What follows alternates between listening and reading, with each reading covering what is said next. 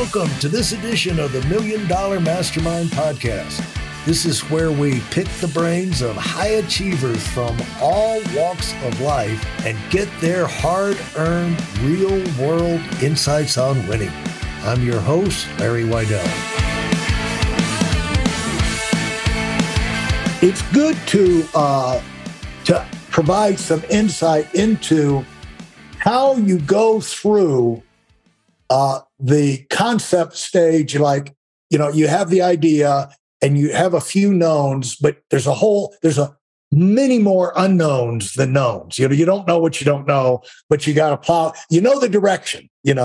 And be thankful for that. But those of y'all out there getting started, and you can get ideas a lot of times if you don't have an idea from people who've been down that road before, and you start to say that makes sense to me. I could do that. And you got to start moving. But how does the things come to you to do next and to start moving forward like that? So once again, that's my process that I go through in every July. And I'll give you one specifically. So my heart was saying, Derral, you need to spend more time at The Chosen. CEO of The Chosen at the time. And, we were just building it. And I needed to put more time there. And I'm like, okay, how am I going to transition out of my consulting job with YouTube? Not throw it all away, not sell out, because, I have people that are very, very, dependent on this business succeeding and their families. And so what can I do? And so I process that as, okay, I'm going to go away from one-on-one. So instead of doing one-on-one where I'm helping very strategically clients, I'm going to go one-on-many. So I'm like, okay, I needed to get a coaching program, and that will help me, navigate, going for one-on-many. So it's like maybe in 4 hours a week, I can, coach thousands of people instead of just doing one-on-one. And so that was the goal. That was the mechanism. And for me, the goal was to spend more time with The Chosen without losing the revenue. And so I needed to hire someone that could support it, brought someone on. They needed to understand what I did, and this person had no experience on YouTube at all. I had to bring them up to speed. So that's another goal, right? And then the goal would be to take what was in my head and to create a program out of it, in the sense of here's what I work with clients on. I'm translating here, and I want to be able to see, is it actually doable?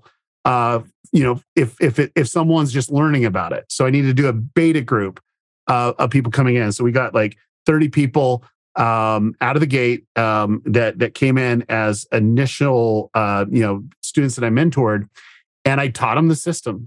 And we literally analyzed what was working, what wasn't working, and we're making better content and figuring out how to go through their questions and so on. But that was the process. Now, here's where everything comes in. So like my whole goal is to spend more time with The Chosen, and I needed coaching students, but you also need to create awareness, right? So I'm like, okay, I'm going to create more awareness, and I want to do it in a way where people would naturally come into a funnel organically, or if I want to put paid behind, I can do that, but I like organic. I want to create a funnel with a feedback loop. Well, how can I get the best feedback loop of bringing more awareness of what's going on? And I'm like, okay, I need to write a book. Well, What do I need to write a book about? Well, I need to write a book about the system that I'm teaching my students. I need case studies. Who should be the case studies? It should be my students. Like every case studies in here is either clients or students that I've worked with very specifically. And this is the beginning group. This is like the whole process was I needed to get the case studies before the book came out. And I had a deadline. So I had goals with them, and I had to get them passionate about those goals. And when you read this, it's just so amazing. And then for me, I wanted visibility. So I wanted the New York Times, Wall Street Journal bestseller type thing, and it was like the whole reasoning of the why was because if I do this right, I get to spend more time at The Chosen. If I do this right, I'm going to have more people want to be mentored me by 12 weeks, and go deeper with me in my group coaching, right? Why? To free up my time to go, not have to change time for money, but to do one on many and then create a system around it. And we did that literally in 3 years. And this is where visions come in.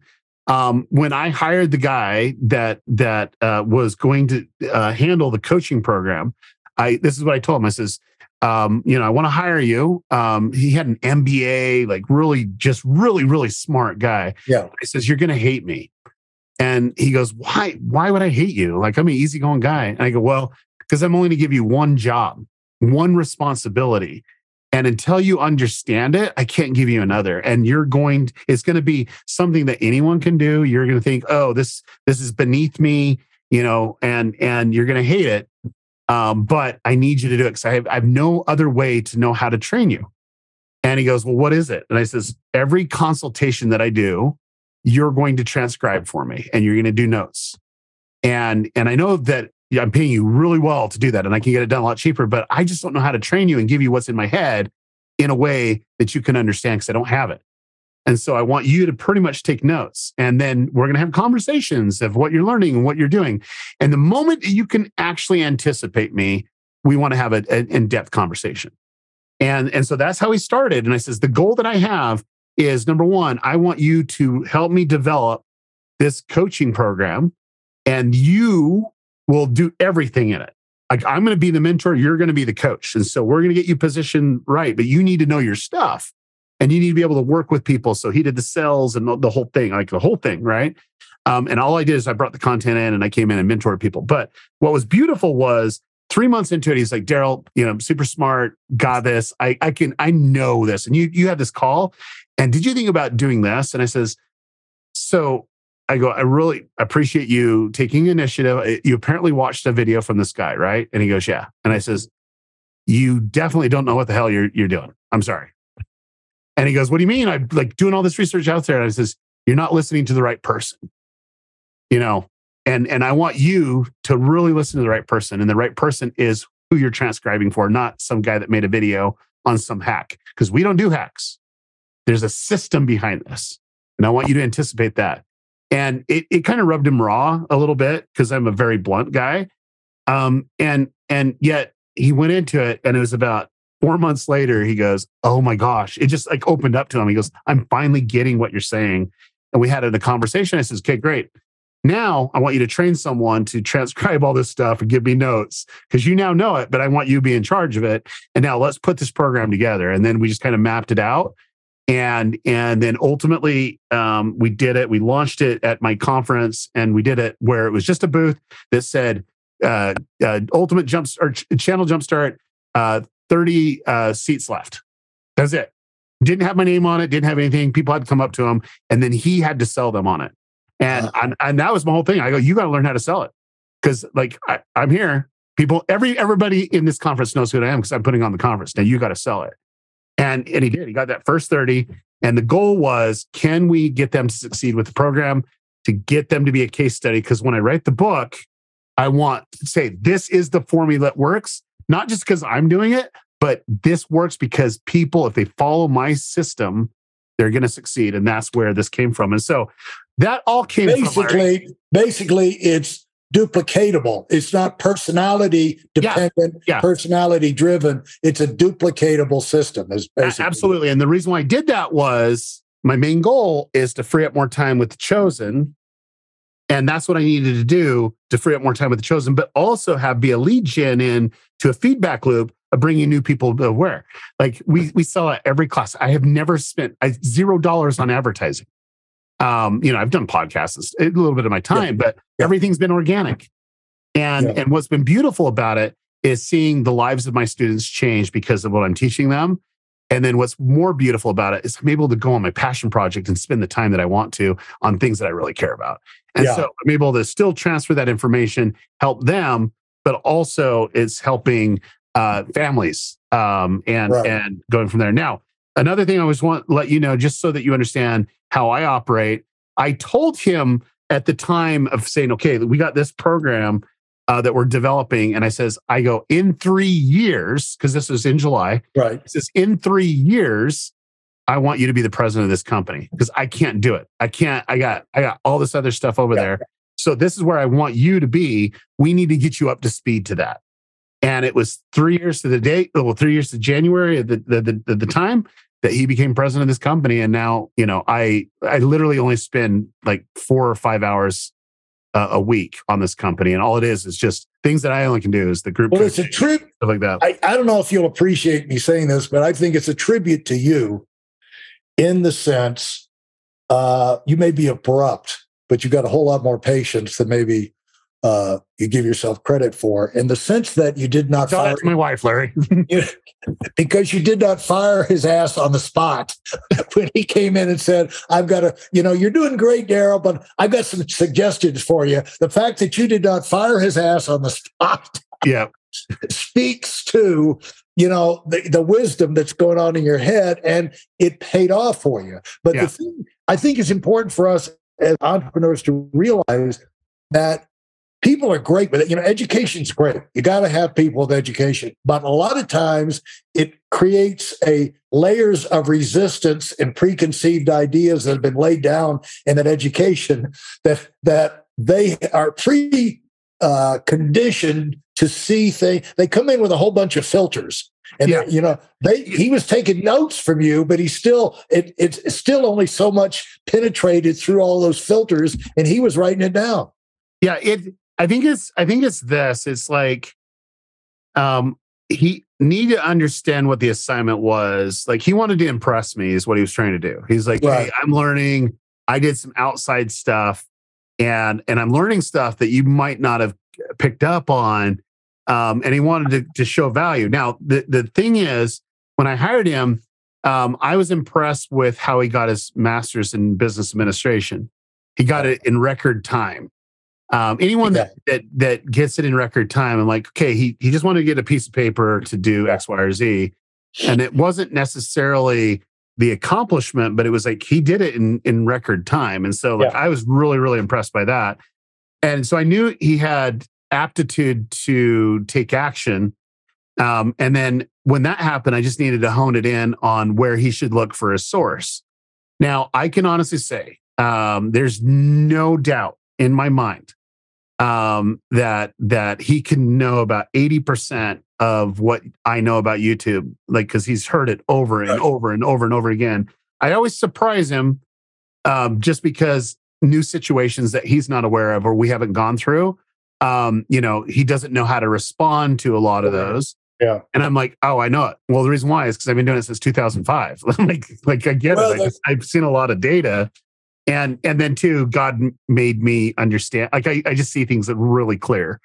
And so, but anyway, it's a great lesson that you do not give. You did not, it's easy to be intimidated. People come in with credentials. They've been here. There was ambassador, they in the United Nations, they've been around the world. They've worked with this president, that president. They come in all this stuff. And it's like, ooh, I gotta, kind of, bow down and pay attention. Maybe there's stuff I'm missing. But in your business, if you're making a success, trust your instincts, because there's such a fine line between mediocrity and greatness. And, who's great at that? James Patterson. He's the greatest living author in terms of volume, books sold, and number to that. But I mean, he works with a lot of different people. But when they give him suggestions about his marketing plan and this, and he says, I think we're going to go with a guy who has had 32 or 60 something bestsellers. We're going to go with his opinion, not yours, Yeah. Well, and two, you need to listen. I think if you think, oh, I don't want to listen to anybody else's opinion because I did X, Y, or Z, I think that's detrimental too. Because I think at the end of the day, some of the best ideas come from getting feedback and getting other people's opinions. So I value that. I really do. The only reason why I had to reset him is because he was putting a lot of authority on something that had 1 million views, but it was hogwash. Yeah. And so he just had wrong expectations of why that was important, right? And so he just didn't have the complete picture. And so once he was able to do that, it was easier for sure. Well, it's a great idea if when you hear it, it doesn't matter where it comes from, but it's a great idea if when you hear it, you think it's a great idea. Like when when you saw The Chosen, you said, I love it. That's got something I want in, That's and, you didn't come up with The Chosen, but when you heard it, your life experience, your instinct said winner, and I want in, and it's you got to learn to trust those things. When I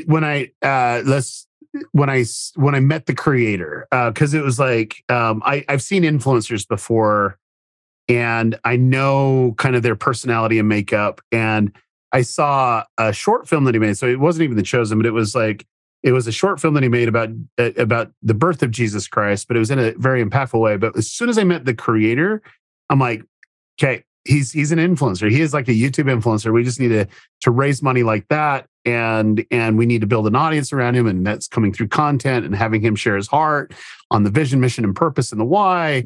And we can have goals, and it just all clicked. And then as he was developing the show, it was like, man, it was speaking to me like no other. And it's just like, okay, now we just need to get more people to watch and experience it. So yeah.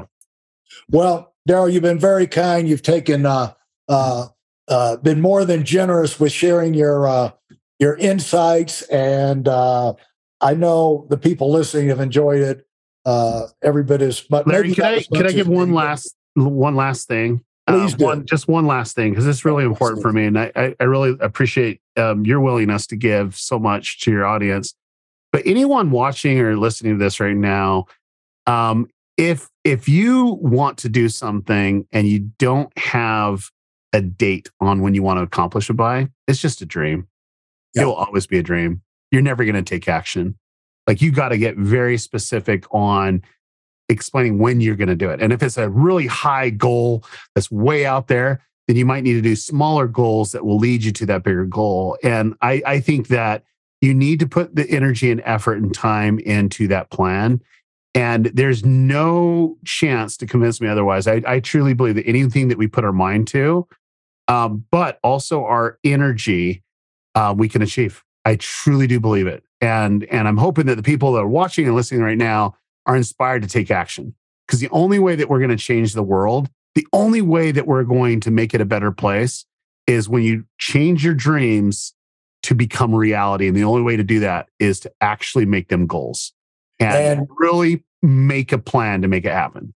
And I know you'll agree with this, but the reason behind why I wrote my book, Serial Winner, so many years ago, was the fact that the world is full of people who almost do great things, and we need more people who actually do great things. Amen. Yep, I agree. And so, thanks so much, Derral. It's been a ball. Look forward to talking to you, and hope to see you in person down the road. Sounds great. Thank you. Bye. Thanks for listening to the Million Dollar Mastermind. If you felt there were any valuable takeaways from this episode, please take a minute and leave us a 5-star review.